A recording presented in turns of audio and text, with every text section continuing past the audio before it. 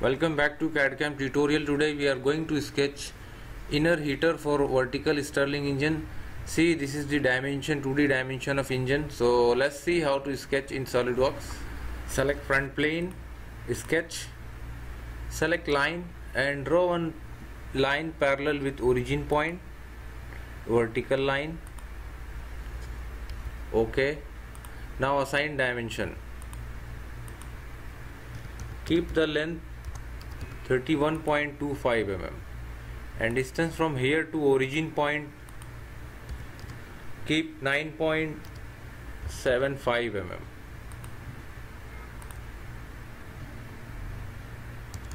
mm.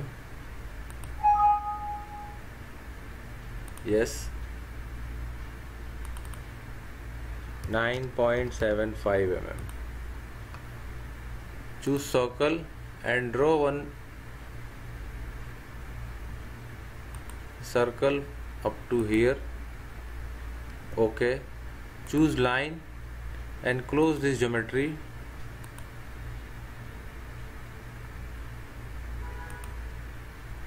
Okay, now choose trim tool, trim this outside line. Okay, now go to feature, select revolve, choose this line, click OK.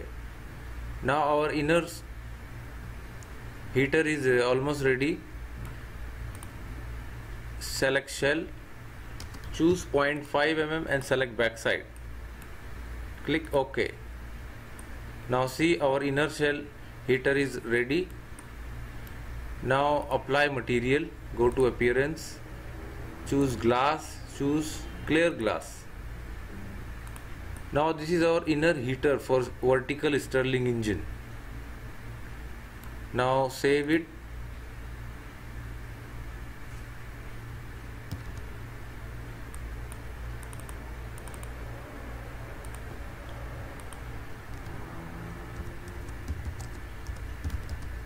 Inner heater.